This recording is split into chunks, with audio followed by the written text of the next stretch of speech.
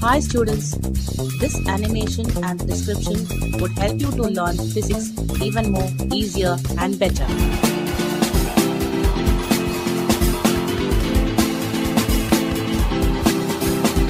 So please do watch it and enjoy learning physics.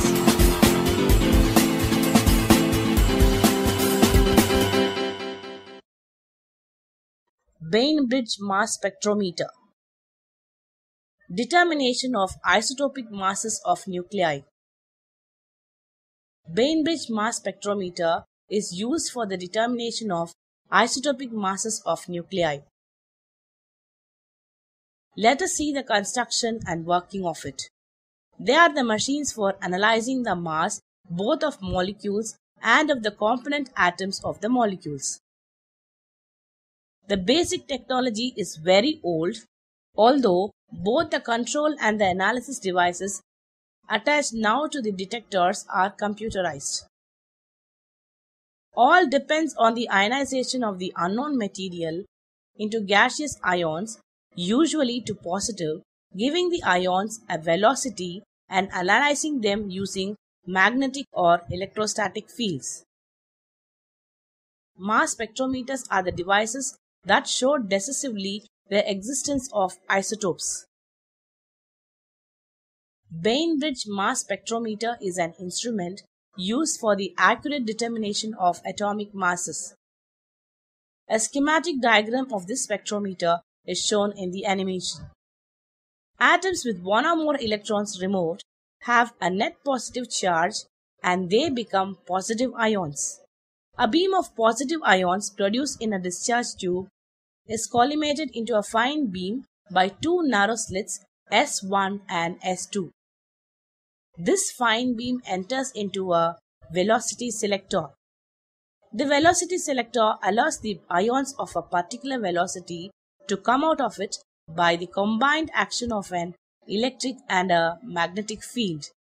The velocity selector consists of two plane parallel plates P1 and P2, which produces a uniform electric field E and an electromagnet to produce uniform magnetic field B, which is represented by the dotted circle. These two fields are at right angles to each other and to the direction of the beam. The electric field and magnetic field are so adjusted that the deflection produced by one field is nullified by the other so that the ions do not suffer any deflection within the velocity selector. Let E and B be the electric field intensity and magnetic induction respectively, and Q be the charge of the positive ion. The force exerted by the electric field is equal to QE, and the force exerted by the magnetic field is equal to BQV, where V is the velocity of the positive ion. QE is equal to BQV. V is equal to E by B. Only those ions having this velocity V pass out of the velocity selector and then through the slit S3 to enter the evacuated chamber D. These positive ions having the same velocity are subjected to another strong uniform magnetic field of induction B' at right angles to the plane of the paper acting inwards. These ions are deflected along circular path of radius r and strike the photographic plate. The force due to magnetic field B'QV provides the centripetal force. B'QV is equal to mv square by r. M is equal to B'QR by V. Substituting nu is equal to E by B. M is equal to BB'QR divided by E. Ions with different masses trace semicircular paths of different radii and produce the dark lines on the plate.